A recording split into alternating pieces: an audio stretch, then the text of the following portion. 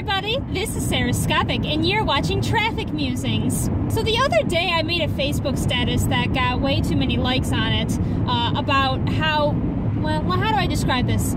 So you know how coloring for adults has come back in style, or acceptance as I prefer to call it? If you look around everywhere, you can see that there's just a bunch of different coloring books for adults to use, whether they're, you know, just weird designs or they use curse words. I don't know. The whole point is that coloring should not just be for little kids. Adults should be able to do it too. That's great. And I started thinking about it, about what I kind of miss doing as a child. That it's not really acceptable for me to do anymore. Coloring was never one of my big things, so I couldn't really relate to that crowd. However, I did discover that there really is something I miss tremendously, and that if it weren't for the fact that lack of time and possible judgment, I would be doing right now. And that's playing with dolls and action figures. When I was a kid, I did that a lot more often.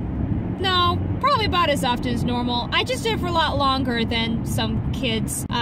Pretty sure I was still playing with my Lego figurines and Barbies until I was probably in high school. Not gonna lie. It's a great stress reliever, I tell you what.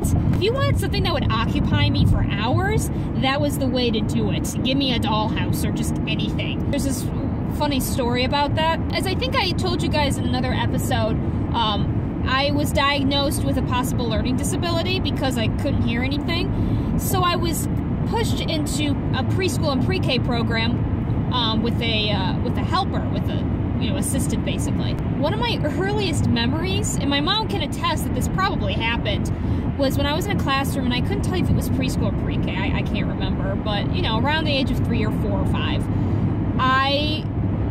we had to do show and tell.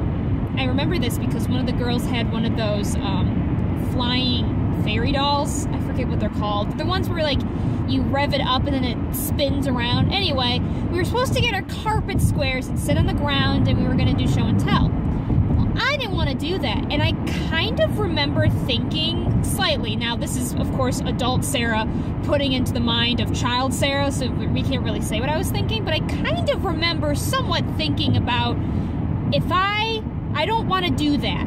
If I cry, I can play with the dollhouse. And kind of the next thing I know, I cry. I did some reaction, although my memory kind of blacks out that moment, but I know, and realistically, that's what I did. And I was then taken to the dollhouse, and I remember being allowed to play with the dollhouse while everyone else had to sit on the carpet squares for show and tell. And that's apparently what I did. I was infamous for this. I just wanted to play with the dollhouse. And ever since I was younger, that's all I wanted to do. And it's because I was so story and action oriented that was honestly the best kind of mode of play for me. So when I was younger, I didn't get like tons of Barbie dolls, but I got quite a few.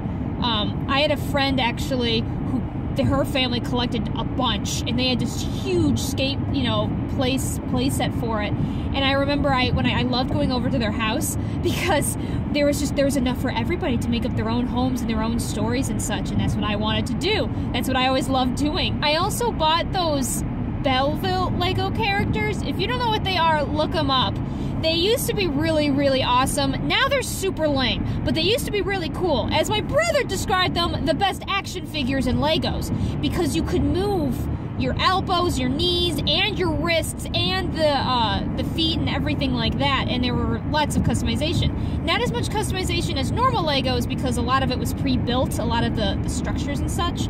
And it was very much oriented towards girls because it was all princessy stuff, which I didn't mind because I loved fantasy princessy stuff, but that's kind of was the whole point. They tried to do a more realistic one, but I always preferred the fantasy stuff. My brother always wanted to play with games with me with those dolls, and I think that's also where a lot of my storytelling and stuff and such comes from, because he was also kind of into playing with action figures and Legos, and we would often play together. We would make up these crazy stories. Okay, usually he would make them up and I would do the character reactions, but that's different. Anyway, and so we would play with Beanie Babies and Bionicles and this Belleville Lego dolls and stuff like that, and I was always restructuring, recreating.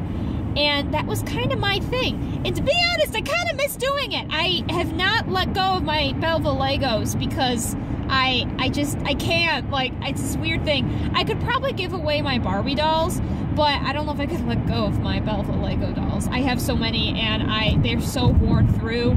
Some of the dolls, I've had to put, like, duct tape on them because they started wearing off, and the paint started wearing off, too, and such like that. Actually, I used to have, no, I still have it, actually. We haven't given it away yet. I do have, like, an actual dollhouse, and my mom would buy pieces of it for me for Christmas for a couple of years. And so I had, like, a family and all the rooms set up and stuff like that. Nothing super extravagant, but it was still fun. I remember, I think I was 13. Do you guys remember the huge blackout about, like, gosh, it's almost 10 years ago now? Yeah, I think it was pretty much like, yeah, it was 10 years ago. Holy crap, I'm old. Yeah, it was about like 10 years ago, there was a huge blackout over the summer. I remember because I was in middle school, and we did not, and it was just awful because there was no air conditioning. We didn't have water for a couple of days at one point, and stuff like that. But we were out of power for over a week, I think 2 weeks. Main thing though was, I was bored because, well, I couldn't do anything electronic, and my brother and I played video games back then. Going outside, it was way too darn hot, and staying upstairs was also way too hot. So I decided that I would spend my days rediscovering my my dollhouse that I had when I was like 8. I should also mention the main reason I did this, it was down in the basement, so it was also very cool. And very, you know, it wasn't as hot as the main or the upstairs, because I didn't want to be in my room. So I would go downstairs and just play with the dollhouse all day. My mom thought it was great because I hadn't played with it in a very long time, probably about like 4 years at this point, because I was younger, and at this point I was 13, so I wasn't really going to admit I played with dolls. But at that point I didn't care, because I was bored and I missed playing with dolls. And I still do! But playing with action figures and dolls, I don't know, like for me it was really important because it was also how I told stories and stuff like that. It was how I, you know, it was how I expressed myself. I was always kind of one of those people that I wasn't very good at telling stories, but I liked acting things out. I was kind of a natural little actress, as my family apparently believes. So for me, dolls were just the greatest way to do it because I could, you know, verbalize everything they said. I was also kind of embarrassed about it, of course, because I was making up dialogue and stuff, and, you know, personalities and storylines and character arcs for these people, and so I'd always have my door shut. But sometimes my brother liked to sleep in my room. This is nothing weird, guys. It's just that I had the most comfortable mattress, and this was back when my brother would take naps all the time. So he would honestly, and this is when I'm like 10 and this is happening, he would honestly come in my room and be like, I'm taking a nap now. I go, no, I'm playing with dolls. And he'd go, I don't care. And he would just go and nap on my bed while I had to try to play dolls in front of him without making it awkward. He probably doesn't remember he did this. He has a terrible memory, but whatever. I'm just gonna say that happened. The other reason, of course, Belleville Legos always a soft spot in my heart is because it's what inspired my main novel that I'm working on right now, that I've been working on for 8 years because I don't have time to dedicate myself to it.